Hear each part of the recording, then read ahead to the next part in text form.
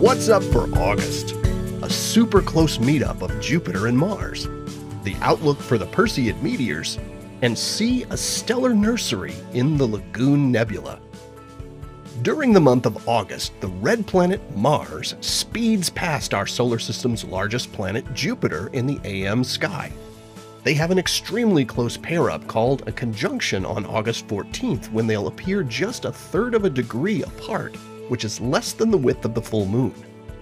The view from NASA's Eyes on the Solar System reveals the two planets arranged along the same line of sight, which is why they appear so close together in the sky at this time.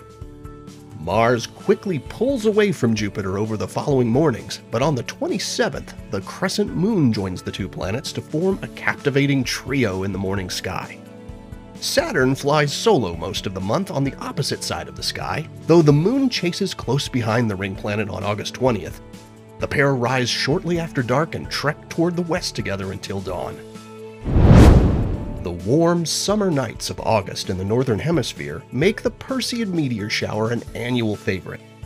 This year's peak night for Perseids comes on August 11th and into morning twilight on the 12th.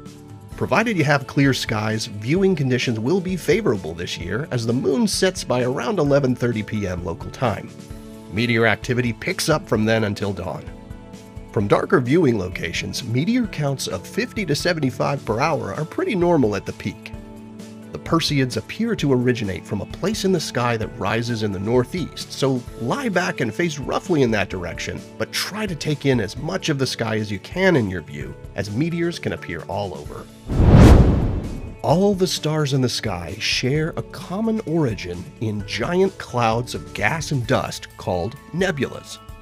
And one such stellar nursery, the Lagoon Nebula, is well placed to observe in the August sky. The Lagoon Nebula will feel familiar to you if you've ever observed the Orion Nebula, with the latter being just a bit brighter.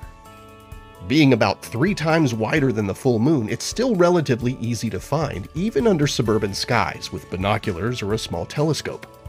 The Lagoon Nebula is located in the constellation Sagittarius, which regular skywatchers will know is synonymous with the faintly glowing band of the Milky Way core.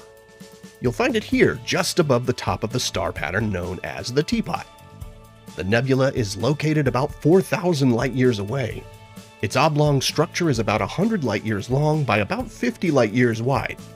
It's a cauldron of intense star-forming activity, with many young stars blazing brightly, causing the surrounding gas to glow.